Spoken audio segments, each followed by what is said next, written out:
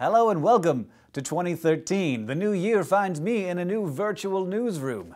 I have no idea what it looks like, but also a newfound ability to see news before it happens. So that's going to be convenient. Any jughead with access to Wikipedia can tell you the science news that's already happened in the world, but only SciShow News can bring you the news of the future. Today we're using our patented prognosticating abilities to tell you what's gonna happen out there in the rest of the universe. Space news events to watch out for in 2013. What one thing is the Curiosity rover going to spend most of the year doing? Why are we going back to the moon? And what two awesome things are projected to occur around Thanksgiving Day? The answers await within.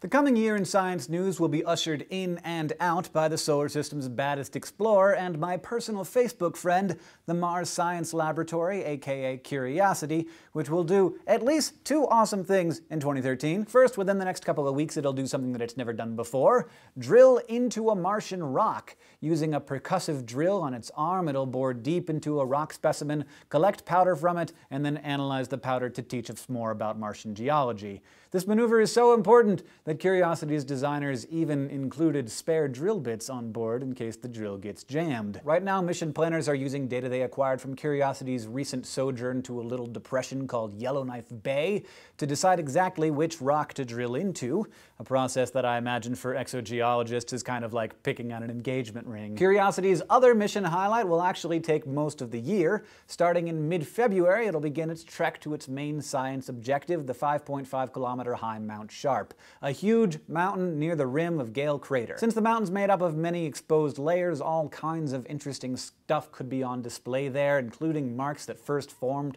when Mars was warmer and wetter, possibly along with evidence of complex organic molecules. Even though Mount Sharp is only about 10 kilometers away, NASA expects Curiosity's road trip to take a full 9 months, because of course they want to allow time for some side trips to explore interesting features along the way.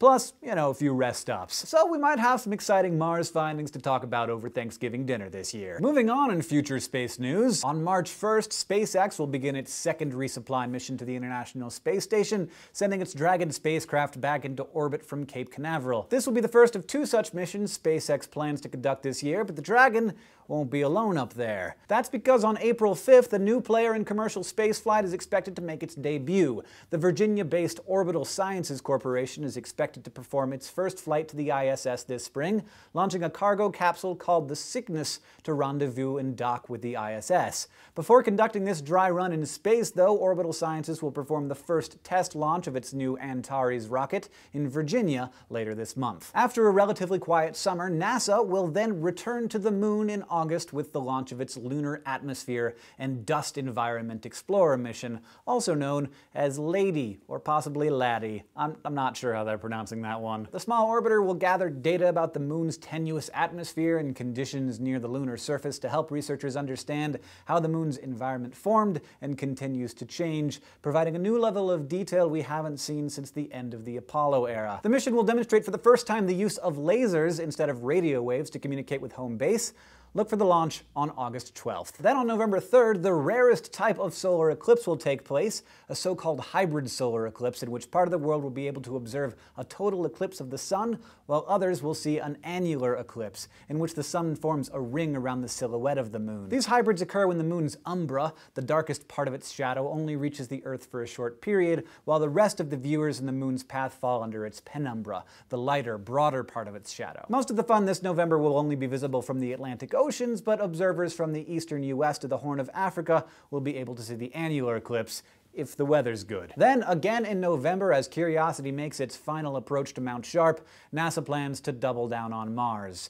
On November 18th, it'll launch MAVEN, or Mars Atmosphere and Volatile Evolution, the first mission devoted to understanding Mars's upper atmosphere. Over the eons, scientists think Mars has lost a lot of its atmospheric gas and water to space. So, where did it go? And why? The MAVEN spacecraft will measure how quickly Mars is losing its atmosphere today in order to help us do the math backward to figure out when and how Mars went from being warm and lush, practically Tampa without the cheesy nightclubs, to a dry, lifeless landscape, like downtown Phoenix after 5 o'clock. Finally, be ready for November 28th for what could be a once-in-a-lifetime opportunity. On or around Thanksgiving Day in the United States, we may be able to observe the brightest comet in recent history. The comet, officially labeled Comet C/2012 S1, but known to its friends as ISON, was discovered last September by Russian astronomers. But it soon became apparent that we're gonna get a much better look at it. ISON's gonna get brighter, but not only as it gets closer to Earth, as it gets closer to the sun. Solar radiation will cause its ice and frozen gases to start melting, creating a large cloud of glowing dust and other material known as the coma. Solar winds will then blow the coma into a sweeping, wispy tail, possibly millions of kilometers long. So by late summer, ISON will be close enough to the sun that we should be able to observe it with simple backyard telescopes. In October, it'll be viewable with the naked eye, appearing in the constellation Leo. But the real fireworks will begin in November when it approaches perihelion, its closest position to the sun. And by close, I mean it'll be 100 times closer to the sun than we are, a mere 1.2 million kilometers. That's expected to take place November 28th, and some astronomers predict that the comet will be as bright as the full moon, even visible during the daytime. Of course, it'll be so close to the sun that it will probably be easiest to view during evenings and early mornings. Now, it's possible that the sun's heat will cause ISON to break apart. But if it doesn't, we'll have another month or so to admire it intact as it passes through the winter sky with the luminosity of Venus. Will ISON outshine the brightest comet on official record, 1965's comet Ikeya-Seki, or possibly even brighter ones that have passed before we could measure their luminosity, like the Great Comet of 1882? I have to admit, I don't know, because I can't actually predict the future. But either way, I can't think of an awesomer way to wrap up the year. Did I forget anything? Do you have any future space news or non-space science news for that matter that I left out? Let us know in the comments below. We would love to cover things that you would love us to cover. So always be communicating with us. We're also on Facebook and Twitter. And if you want to continue getting smarter with us here at SciShow, you can go to youtube.com/SciShow and subscribe.